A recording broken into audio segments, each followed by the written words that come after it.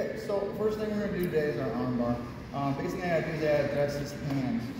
Biggest thing I like to do is I like to create a grip, whether it is a cat's paw or a pistol grip.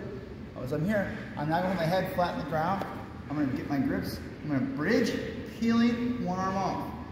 Now I'm going to go, I'm going to sit up, reach across, grab his tricep, and use my arm and my leg to break his posture, bring his elbow to the middle of my chest.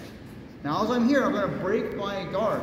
As I do, the arm I'm attacking, that foot goes to the hip, the other leg's going to go up high in his back right here.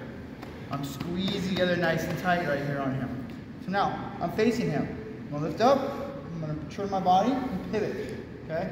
Hand on the tricep comes up to the wrist, hand on the wrist makes a cup, pushing his face away.